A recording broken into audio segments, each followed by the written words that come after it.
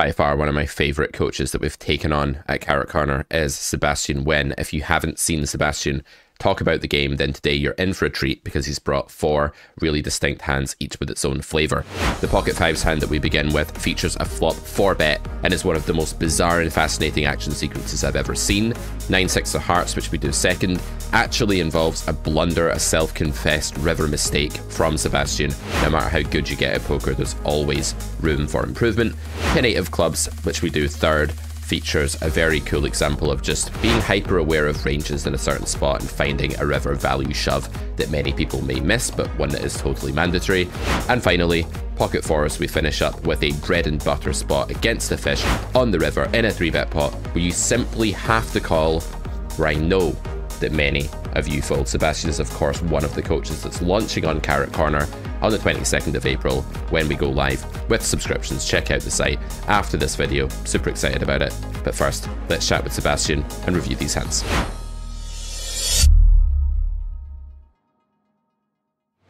All right, welcome Carrot Corner coach Sebastien. How's it been going? How's poker? How's life? Hey Pete, life is good. Life is busy. Poker's been a bit of a break-even stretch, but that's okay. And I've been using that as an opportunity to grow, maybe get some coaching from a even higher stakes player. It's really fascinating to hear that because so many people, when they're running bad, they want to cast all the blame elsewhere, right? So easy to say, I'm running bad, like I know I'm running bad, and therefore there's a leap from I'm going through bad variance to therefore none of it is my fault. And it's like, well, if you are having a break-even 100k hands, like you mentioned before we pressed record there, and you're normally a winner that performs better than that, then yeah, you are running bad. That doesn't mean there's not still room to grow. And it's awesome to hear that, you know, even as a fairly accomplished player and coach, it's not beneath you to seek tuition and help from someone you consider better than yourself. So that's really awesome. Totally. Yeah. The only thing I would change is have the same desire for help and growth, even when I was crushing it and sun running the game. Okay. But definitely either way, you should just be trying to get better and improve and ask for help from people. So yeah, for sure. So you're going to be making a course for Carrot Corner, a part of the syllabus, part of the subscription series library, I should say, and it's going to be 10 episodes, and it is called Road to Pro. So subscribers are going to have that to look forward to. We are launching on April 22nd, guys, don't forget. What's that going to be about? I know you've sent me like a draft of a syllabus, but do you want to tell the audience a bit about that series? Sure. So there's a lot of strategy content out there, and I'm going to include some of the things that I think were most informative from a strategic perspective on my road to pro. And the way I see it, and people have said this in different ways, you've said this as well, but basically I think the 3 things that are important in poker are to understand mass data analysis, or like how population tends to play, understand theoretical perspective, like a GTO perspective, and being able to reason through a hand. So I want to break down how to think about any hand from all 3 of those angles at any given time, rather than just one of those or just 2 of those. And then I also want to spend some time on the things that are almost never talked about. So obviously like mental game, but also just things like table selection and like a really nuanced strategy versus fish, which is the most important part of the game, and things like that, which I just feel like, yeah, they're a little bit more common sense, but a lot of people don't understand them very well. And they're still fresh in my mind as things that I really wish I knew earlier because I haven't been a pro for 10 years. So yeah, that's going to be part of the course as well. Nice one. This 5s hand is just like an absolutely bizarre, crazy hand where I think I'm going to get a little bit of hate, but I feel like I'm at least fine with it. I've asked like 7 pros about it, and I've split the jury. Actually, most are in favor of the way I played the hand, but the highest stakes player didn't like the way I played the hand, so we'll have to decide. But they each have different approaches and different personalities, so it's interesting to see how you can split the jury that way. It's really interesting as well to hear that, like, if a hand is complex, weird, unusual, even a jury of high stakes players are still they're not gonna have that unanimous verdict. I think a lot of people out there might think, well, once you get to a certain level, you just solve everything. But poker is super murky. It's really unclear. And I think like the better you get sometimes, the more you actually find yourself admitting that you just have no idea what's going on. You need to really like take it slowly. Okay, so pre-flop here, we called 5s, which is obviously so don't try this at home, kids. Just there's a fish in the button, so I want him to come along, so I flat the cutoff. Not doing that is part of my normal game. It's not like it's bad though from an EV point of view to flat cut No, off it's versus not, hijack. but it's not very balanced, right? Like I'm not going to build like a really nuanced cutoff flatting range. So Okay. there's no point working that into your game. You'd rather just study 3-bet pots. So Yep. I'm just winging it. Yep. So you're cutting down the options available and making your life more digestible against regs. Yep. Yeah, okay, makes sense. But the EV gain here is worth it with the weaker player. And they checked us. We elect to start with a small bet here. What are your thoughts on flop? So this is the 200 zoom ACR pool. Aggro pool, man. And not too bad. Like there's a lot of fish in the pool, but the big difference I've noticed is people they're very aggro. So you could start out with a big bet here as well, but I think that I'm just gonna get check raised at a pretty high frequency here. Like I should have a lot. They might think I have a lot of like pocket sixes, pocket sevens, pocket fours. And I just expect this size to outperform. Yeah. Yep. I think when you start going big here, people are less studied against it, a bit more shell shocked, less likely to construct the raising range in an aggressive way. That makes a lot of sense. I think for people playing 25 and L or whatever, you might just want to go big and put your opponent more squarely on a range of showdown value that's just planning on check calling rather than things that are planning on check raising you. Yeah. And we get check raise. Yeah. If we were not this deep, I would strongly consider call, but I think this deep, I just want a cooler deuces, and so I'm just going to 3-bet. Yeah, makes a bit more sense to build the small 3-bet range at this stack depth. I think 100 big blinds, there's just absolutely no purpose to it against this check raise sizing. I have no idea how mandatory it becomes at this deeper stack depth, but I'll take your word for it. Seems reasonable. And we can't really see that because of the weirdness of the replayer, but Villain, that's so bizarre. Villain went to how many big blinds? He went pretty small, but he is 4-bet the flop to, I think, like, a 45, 44 big blind, something like that. Right, okay. I've never seen like a flop 4-bet before, I don't think. And I've also never seen... the replayer doesn't know what to do. I've never seen the replayer do this. It's just like there's not normally that third column of chips there. So it's like hiding the amount. But yeah, that says you've broken the poker tracker here, Sebastien. This is hilarious. It definitely broke my brain as well. I was like, what in God's name is going on in this hand? Already. I've never played a pot before where the flop has been 4-bet. So welcome to ACR Zoom. Like, yeah. I mean, like, this has to get pretty leveling war heavy. Like, if you have kings here, is there any reason to do this given that your value range is betting almost any turn at almost 100% frequency for this line? Like, this is kind of what I'm wondering. Like, is there any reason to do this for value, for villain? Right. So your first thought is underbluffed, and then your second thought is no hand makes sense. Mm-hmm. Yeah, my main thought is that this is like some kind of aggro macho contest now in villain's mind a lot of the time, that like there might just be a lot of people who are like, sure, you've got the value bet when you men click the flop back at me and try and make me fall down my bluffs. I'm not having it. I'm gonna like, this is like high stakes poker circa 2007 or something. Like you've got D-Negs and someone else like Patrick Antonius or whoever like clicking it back ad infinitum. Okay, so I'm guessing we're going to call now, given that if there's air in here, it'd be a bit of a shame to just do something silly. Okay, the ace turn. God, well, what the hell? I just don't know what villain's range is. I just have no concept of how to think about this hand. You're going to have to help me here. I have no idea what's going on.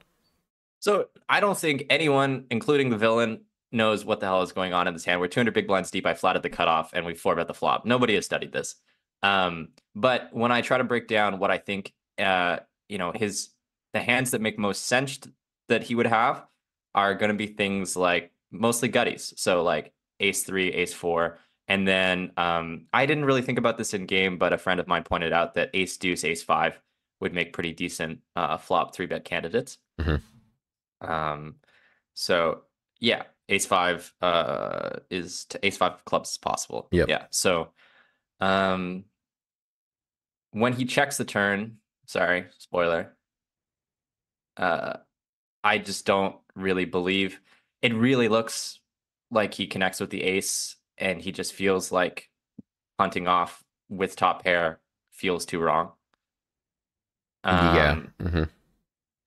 But if he's connected with the ace and his hand makes any sense, it's going to be 2 pair or a gut shot plus the top pair. And I don't think the people that like 3-bet you with top set suddenly start checking the turn. Like those people didn't 3-bet the flop in the first place, right? You can do a little bit of inductive reasoning there, deductive reasoning.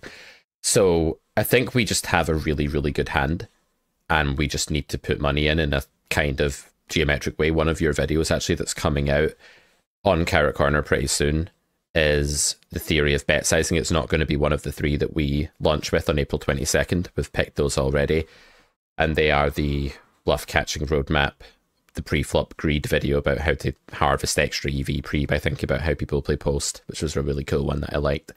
And there's one other one on there as well that we picked. I don't remember which one now, but you've got a video like this coming out at some point as well, about the theory of bet sizing and things. So that's a cool one.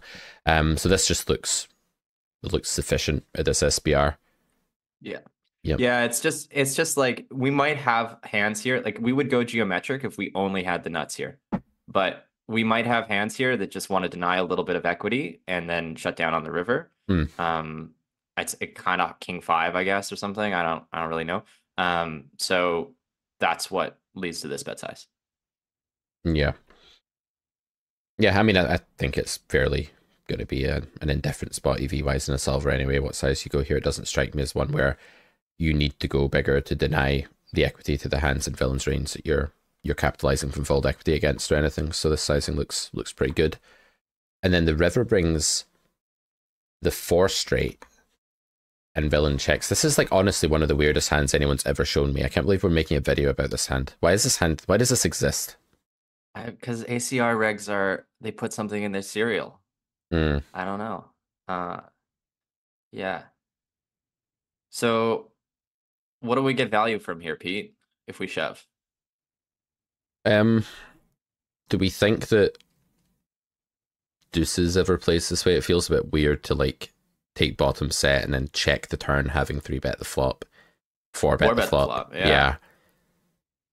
What Doesn't make any sense. I guess ace 4 suited is possible, and it is because the 4 is totally unblocked. It is 3 combos.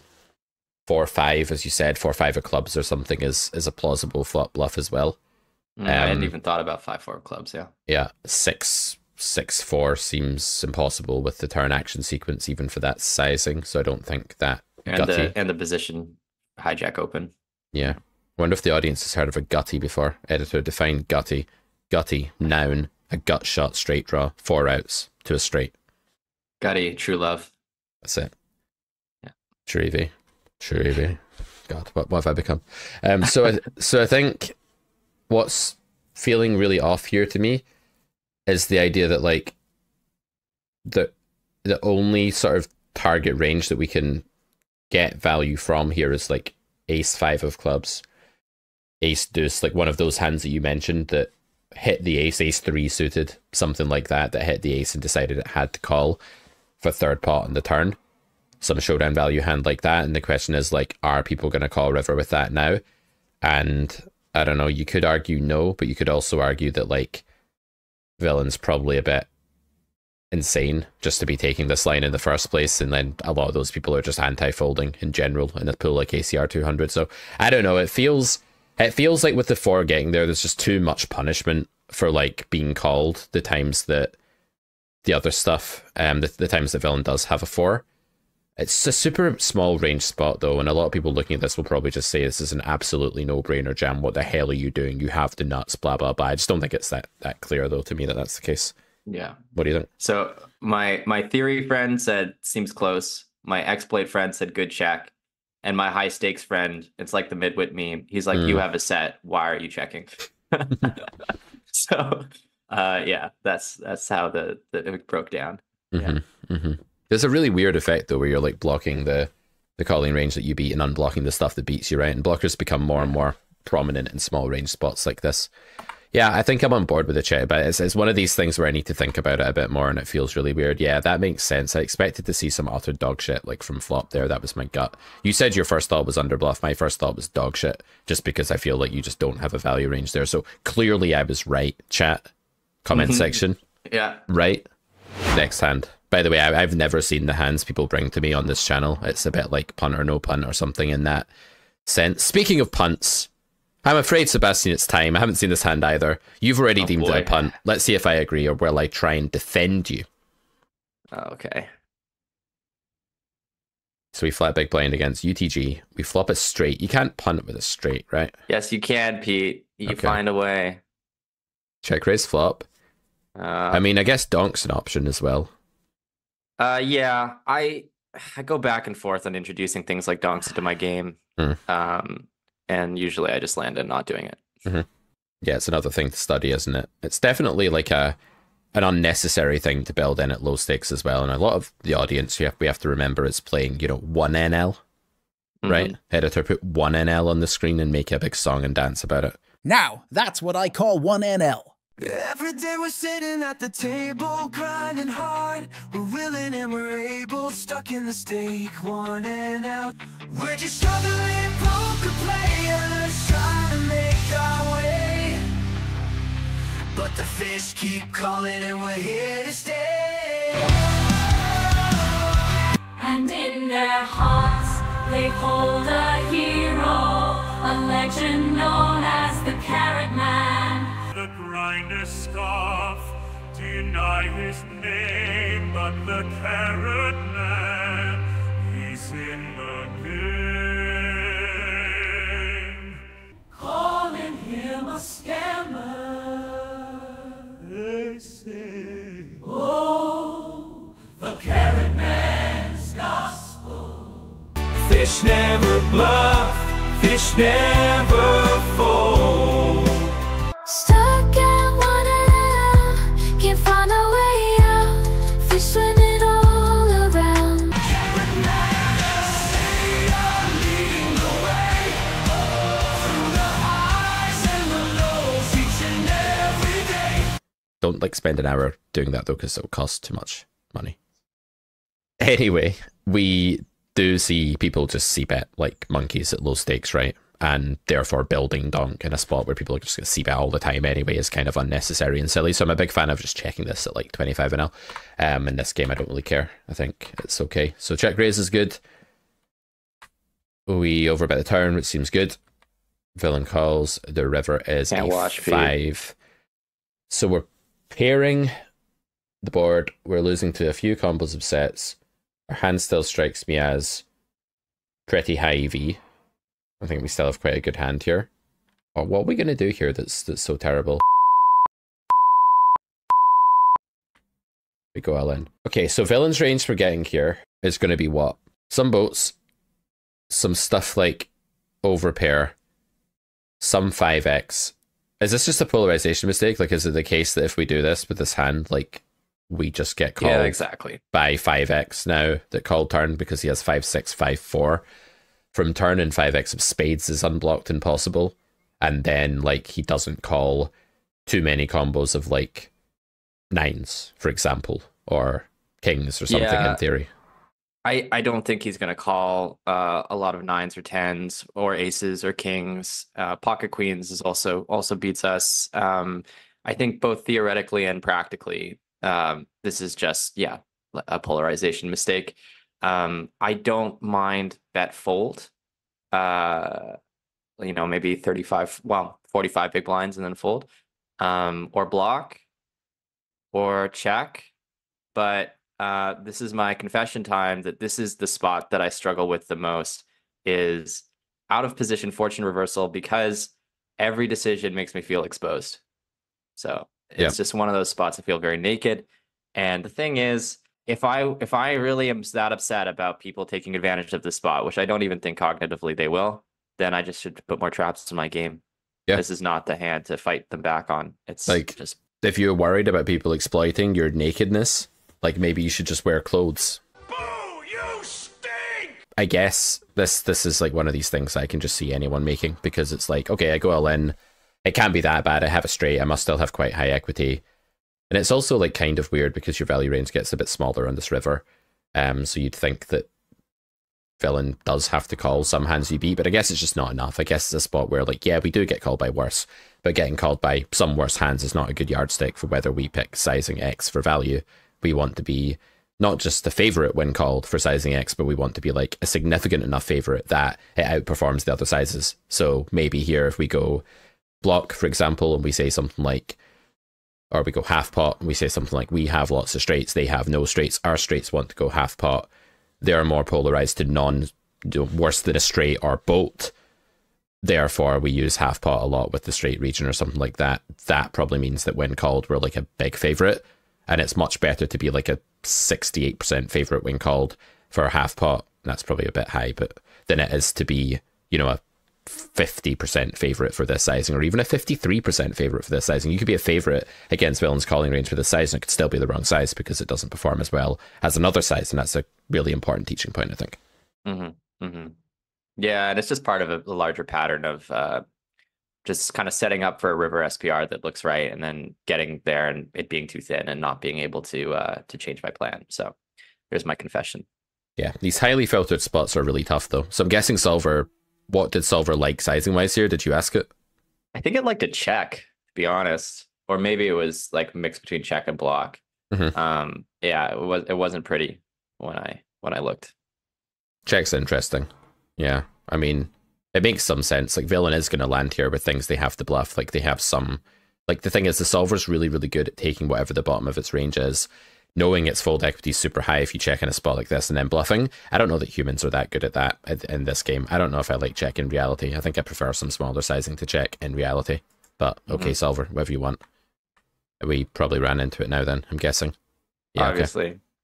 Yeah. No, I mean, look, if he had showed me tens, I'd feel like a genius, but I think most often what's going to happen is I'm going to shove and he's going to fold tens. So like, it's just, I think it's still a mistake, but yeah. Yep. It's interesting though, because it took me a minute to sort of realize why it was a mistake. Well, when you said it was a mistake, I could work out why, but I don't know if I would have assumed this was a mistake if I just saw it at first glance. I just felt on the river like I shouldn't shove, and I just did anyways because I didn't know what to do. So that's like how you could tell. Yeah. Well, the clock's ticking down. There's money on the line. There's pressure. You're not having the best like month or whatever. It's easy just to box yourself into that like fight or flight response and then go, okay, well, this action simplifies everything and I have a straight and there's no more actions, and that's in some sense comforting. And that's like the hedonistic grasp of the short-term whim, right? Just like grabbing you and making you do what makes things less stressful maybe, or more comfortable. It's really common. Okay, 10-8 clubs. Opening, called by big blind. Looks like a decent big bet board with the 3 being low. Quick tip, guys, if the pair is the 9 here, you don't want to bet big. If the pair is the 3, it's harmless enough. Not advantage-wise that you retain enough of it, you can bet big. Villain raises is a bizarre sizing. We're already putting this guy in the fish camp though, right, from everything we know. Wait, why are we putting this guy in the fish camp? Oh, he didn't start short. Sorry, I thought he'd started short. No, I think it's a reg. Okay. Talk us through this bet sizing. This is something that's not a part of most people's games. So what are you up to here, Sebastien? Okay, so you want to build a 3-bet range around the more your opponent is going to check raise equity driven bluffs and check raise thin for value, the more you're going to want to have a 3-bet range that contains some thin value that beats their thin value, and some stuff that denies equity from their hands. Now, it's tough to have equity on this board, but if you have 5-4 of diamonds and they have 8-7 of clubs or something, like, it's not bad to have a 3-bet range. You do want to like have some 3-bets, and in this pool, which is check raising very aggressively and 3-betting very aggressively and apparently 4-betting very aggressively, you just kind of want to build that in as part of your game, because you just don't want them to get to showdown, their Jack 10 of hearts, just get a free turn and free river all the time.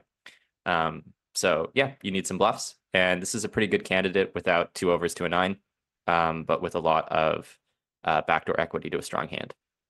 Yeah. Okay. Would you make any exception on this board where the equity-driven bluffs are like lower equity maybe than they would be on some other boards, or would you still say here it's just as important to build a 3-bet range? I'd say just as important, because 2 overs is a lot of equity. So, if you have 10s or something, like, and they have Queen Jack of spades, they have a lot of equity. I think, yeah. Cool. And if they're check raising a 9, like 80% of the time, then you want a 3-bet range as well.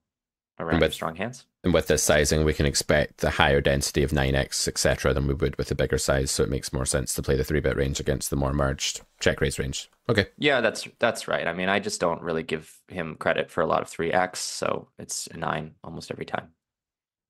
I buy it. Okay, so it's pretty decently strong turn hand now then. Mm-hmm. He also called the flop quite quickly, which I don't think he would do if he did somehow have ace-3 of diamonds. So on the turn, I'm feeling very good about my hand and just setting up for stacks.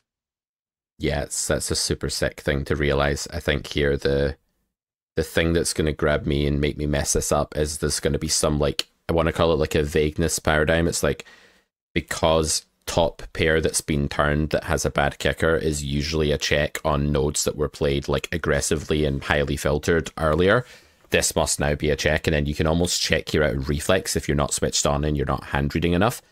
But as you say, villain's sizing, villain's timing, the lack of things that beat you here, it looks like your hand is basically a vulnerable, very high equity hand, and we know what those should do. They should typically consider value betting.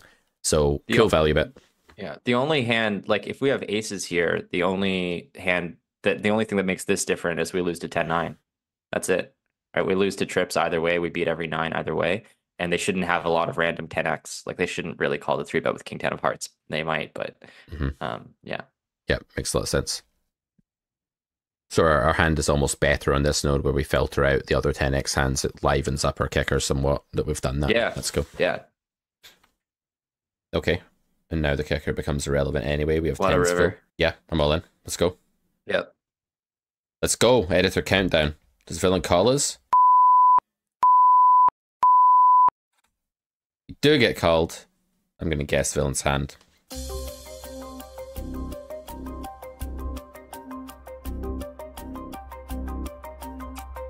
I think villain had the jack 9 of spades.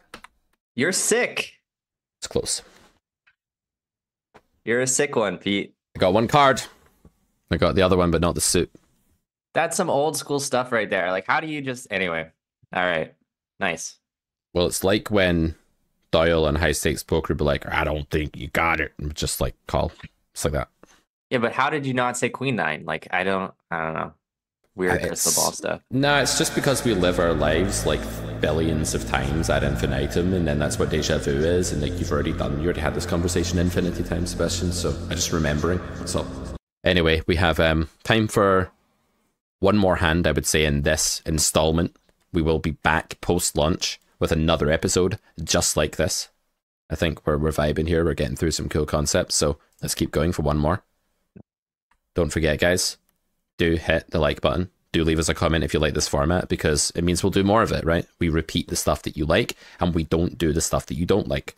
So when we have people on the channel that you hate, we never talk to them again. We unfriend them, and we delete their number from like our WhatsApp directory on our phone if you don't like them.